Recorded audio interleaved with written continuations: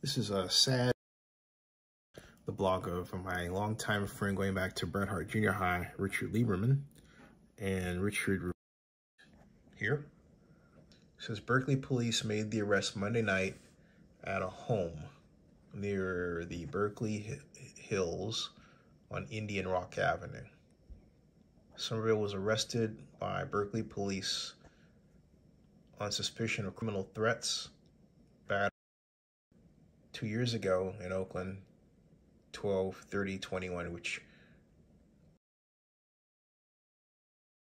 nail picture for this video blog. Richard, that's it. And he gives a hat tip. So, since he gives a hat tip to the Berkeley Scanner, he wrote exclusive at so presumably that means he didn't get the exclusive, and what's her name with the Berkeley Scanner did. Let's find out. We've got, let's see here, Berkeley, yeah, there it is, Berkeley Scanner here. So let's take a look at the Berkeley Scanner. There she is. Let's see what she reports. Longtime Bay Area news anchor Frank Somerville was arrested Monday evening after a family disturbance at his parents' Berkeley Hills home, according to police and community reports. That's a photo. And former anchor Frank Somerville arrested in Berkeley.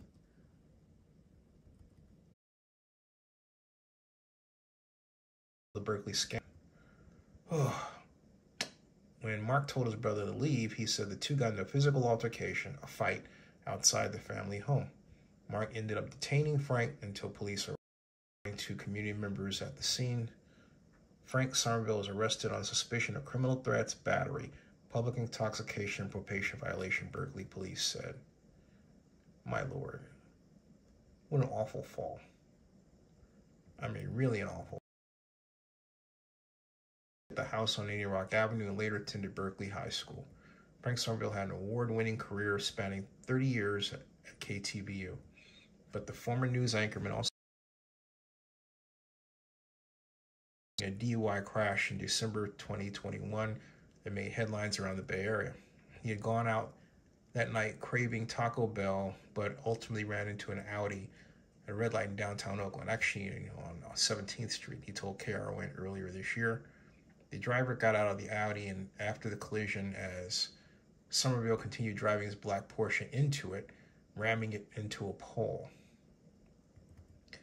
I was close to as comatose as you can be, Somerville said, describing that night. He said his blood alcohol content was 0.24% when he was arrested. 24%. Whew, wow. Earlier that year, was an editorial disagreement about how to cover the disappearance of Gabby Petito.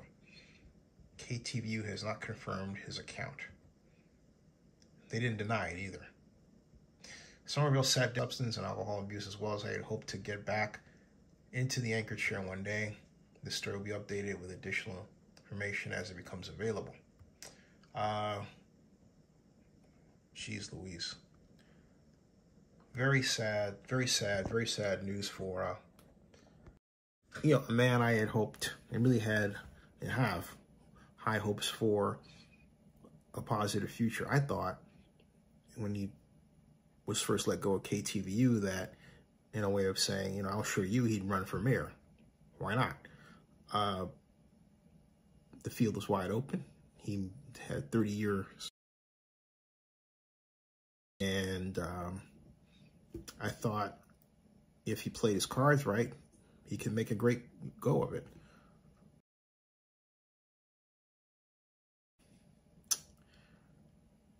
But I think it was a combination of age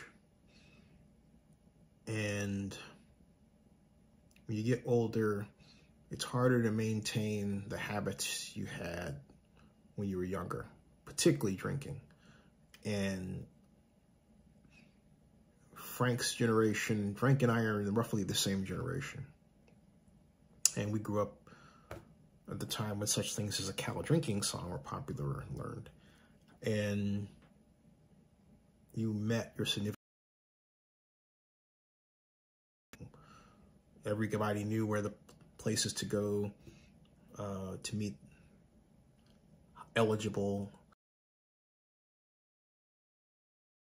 San Francisco, and you went there, right? And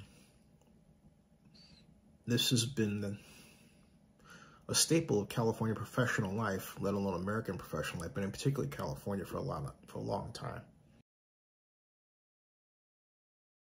My first night at Winter Star's Oscar party in Beverly Hills in 2010, and we were at the Polo Lounge afterward and met there, but he said, "It's okay, the Berkeley police know how to get me home." To make you effectively stop. And I know for me, I remember when I was the mayor of San Francisco, this was 1999, had agreed, that's what he led me to believe, had agreed to put their blank bank of hotels into our bid. Rooms. And I'm sorry, not 16, more than that. It was like, I think 55,000. But at any rate, Harry's South Side, and had a great dinner. And then Merchants in Oakland. And along the way, I didn't go out to get drunk. You know, I never went out and said, I'm going to get drunk. But it was a curious mixture of cocktail and I left Merchants and I fell asleep at the wheel. And when I woke up, I was headed the wrong way up a freeway ramp right across the street from North County Jail. And in front of me, I wasn't hurt. I called the police. They came. I told them who I was because I worked for the mayor and I was working on the Super Bowl. And technically, I didn't work for the mayor. I was actually, this was after Elihu. I was transferred over to economic development. And I started the Super Bowl effort from scratch. So they took me to the hospital, drew my blood, then took me back to the North County Jail, and I was there for grand tournaments. "You're Mr. Super Bowl. Don't worry, I'm gonna get you out of jail." He said it just like that. And that's exactly what he did. So I offered to resign. I went to Robert Bob the next day. And actually in 2 days, yeah, later that morning, and he didn't take mine. I had make sure you have people around. But I had abuse. I started working out like out of nobody's business, and you think you're, over it, right? Or the things that happen. And so I would go out, and then these weird things happened in 2006 where you take someone else home who's obviously drunk, as I did, and then I'm going across the Bay Bridge, about to turn onto the ramp. And this is when the Bay Bridge was being rebuilt. Normally you'd look over to the left and you could see the oncoming cars, right? Coming onto off Bryant Street. In this particular occasion, I turned and it was like Godzilla taking out the bridge. It was nothing but air. I went, oh. oh, and I stopped. And into this car in front of me. I was only doing 8 miles per hour. So I got out, checked. There was no damage to my car, no damage to the fellow in front of me with the Jeep. Actually, it was a little nick from my car. There's nothing on his. But we both mutually agreed to call the police. San Francisco police come, breathalyze me, come up 0. Breathalyze me again, 0. Then a third time, and the pastor says, come on, cough it up. I mean, hard. And then I did, and he goes, okay, now you're over. Seriously? So, got that one reduced to what was called a wet reckless. I should be dismissed. In fact, Jeff Adachi, who was the, rest in peace, my friend who was San Francisco public defender, because that was wrong. And then headed back from the Balboa Cafe, and for reasons best known to the person, I started, was over here, doing all this, right? Hey, hey, hey, pointing at this dude. So I get in front of them, right? The guy goes past me. I'm doing maybe 68. That guy is hauling it. They didn't go what was going on. I just casually changed lanes 1, and they went over with me.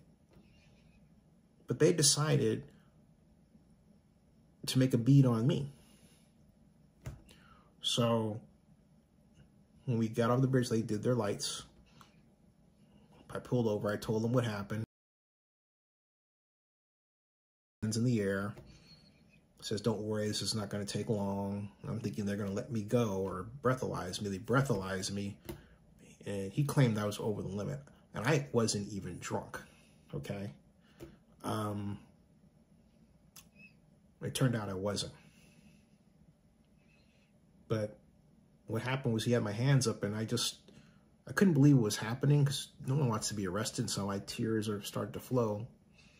And he goes, oh, you're going to do that, huh? And he picks me up and he body slams me on the hood of his squad car. Yep, that's what he did. So my attorney was Bill Dubois. And if you're thinking, should I know that name? He was the attorney in the famous Hans Reeser case, a friend of mine. So Bill had that reduced from a DUI.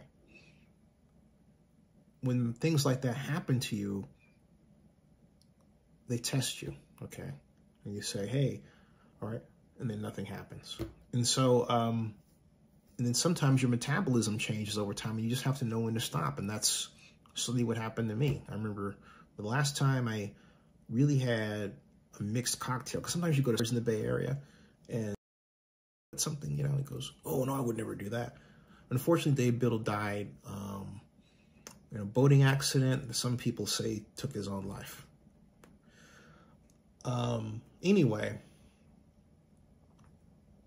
on this New Year's Day of 2010, I worked out 4 hours. I went out the night before my buddy Dino, went to the Balboa Cafe. I believe I have video from that. And then I remember going home. After I worked out 4 hours, I went out. It was New Year's Day. I did the bus stop thing. Bus stop's a great legendary bar on the corner of Laguna and Union. And I had shots, and I had, you know, not much. But what I didn't realize was I worked out and eat and no water, that I dehydrated my body. And so on the way home, I was in the hospital.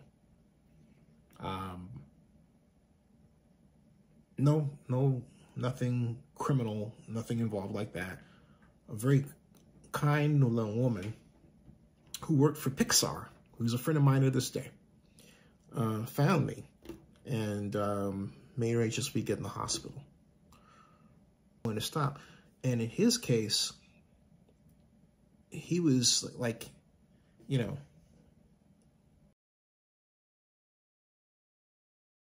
like, oh, you know, DUI, maybe, okay. Or maybe he worked out hard, right? Like in my case, in 2010, my blood alcohol was about almost where his was. And I was just like, how did that happen? But I worked out like a blankety blank that morning because I was trying to, you know, New Year's resolution, get stronger, lose weight, and I'm already going to the gym every day anyway, right? So I'm doing the bench presses and the leg presses, and I started doing the deadlift.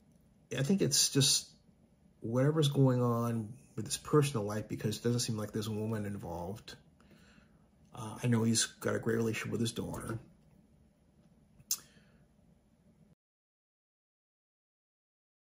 On air, and this guy was the face in the Bay Area. Frank Somerville was, it got to a point where he was, you know, Mr. Everybody, Mr. Somebody, Mr. You want to know this guy, and very nice person. So that's what makes this so doubly difficult, because Frank, from my experience and those of others, is not a person who's so mean where you wish ill upon him. If you're a God-fearing person, you don't wish ill upon anybody anyway, okay?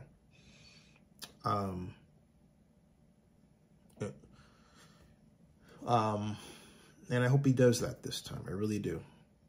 I hope he did that the other time. But it's just, it's sad news. But I'm saying to you, if you're going to go out and cocktail, all right? Also, don't go by yourself. Go with friends. That's the strongest I've ever did. I've never done. Yeah, 25 years ago. Yeah, 25 years ago. That's it. I never wanted to be mentally out of control. I always wanted to have my faculties, and I never went out to get drunk. My idea of going out was you go to a bar to meet a woman. You know, you're like, hey, this lady is the one, and she thinks that you're going to be her husband and all that stuff, right? That was the way it was done. This is before apps and everything else, and smartphones. It was before now, it was a lot better, because you knew who you were meeting. You weren't having an encounter with somebody that you met in an app who had photographs and presentations who were not them. It's ridiculous. If you're going to meet somebody, do it in person. Then you'll get to know them.